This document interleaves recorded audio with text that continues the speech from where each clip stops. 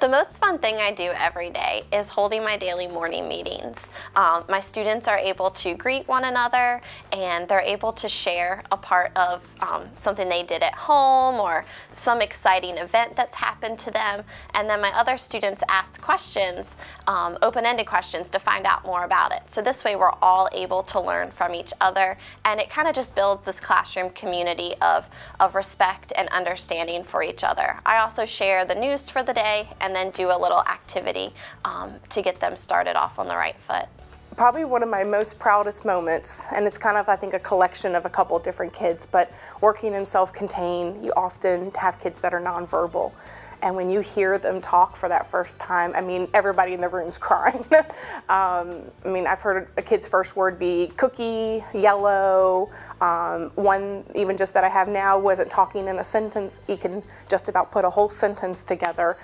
The 6 adjectives that would describe my classroom, they all start with an E, I think. Engaging, just because with everything that I do and the students, I want everything to be engaging. I think my students would be very surprised because I'm such a planner. I have plans, backup plans, sometimes even alternate plans. After dating my husband about a month, we became engaged. We just went with our feelings and gut, and it's been wonderful ever since. Entertaining, they make me laugh every single day. When I think about my favorite subject in school, thinking back to elementary and middle school level, I would have to say that math was probably my favorite. And I think it was just because it's kind of just so cut and dry. There's no gray area. If I worked on the strategies and knew the procedure, I could feel confident in my answer. Exciting. This year has been absolutely exciting with all the new kids and just everything going on. What gives me the most fulfillment of teaching is watching my students grow through the years. I've been with a lot of my students this year for a couple of years, so I've been able to really watch them grow and learn and start achieving some of the goals that they've made. Energizing, which leads to the next one, exhausting. They energize me, they get me excited, and they wear me out. My most embarrassing teaching moment, I suppose, was a couple of years ago when we were doing an experiment with iodine. And we were putting the iodine in cups to see for a reaction. And turns out all of the cups were made out of starch, so every single experiment turned purple. I'd have to say the last one is probably embarrassing because I make a fool of myself all the time in front of them, and I like to embarrass them just by being silly and cracking jokes and things like that.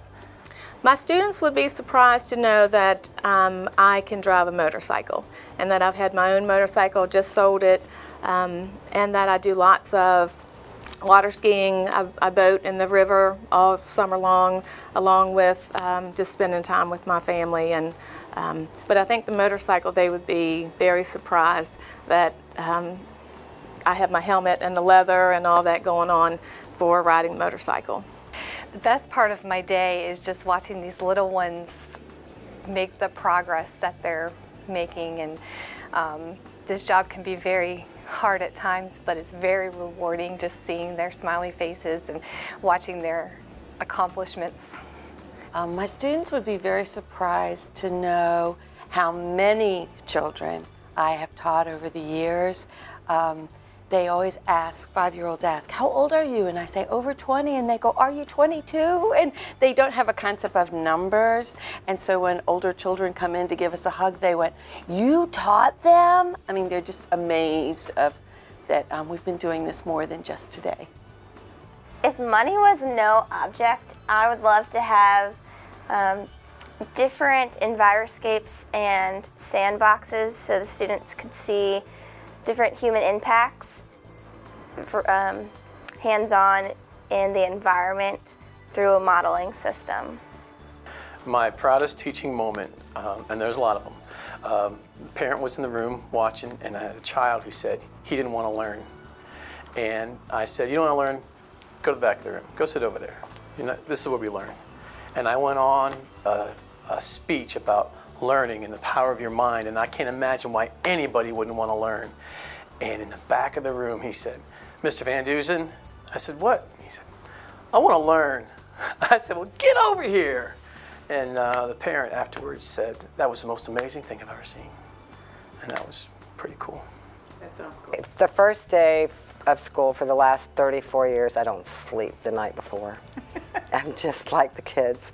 I'm so anxious and so nervous. What's going to happen? What's going to happen? I tend to overplan. We come in, we do like a greet and meet kind of thing. We just try to get to know the kids and just have a good time. My first day of school tradition is I wake up in the morning and I have a big breakfast and at least 3 cups of coffee. At least 3 cups of coffee. And I come into school and go through my everyday, everything that's on the board, my syllabus, all that, and then every year at the end of the day I go home and run 5 miles. If I was a superhero, I think I would be Elastigirl, which is Mr. Incredible's wife, because she's flexible, she's strong, and she can turn herself into a parachute. The person who influenced me to become an educator is, I can think of lots of them, but Mrs. Hawkins is one that stands out. She was one of the first teachers to tell me that I was really good at something, and I thought that was, it made me feel special. And I thought I wanted to help other people feel that way when they're learning.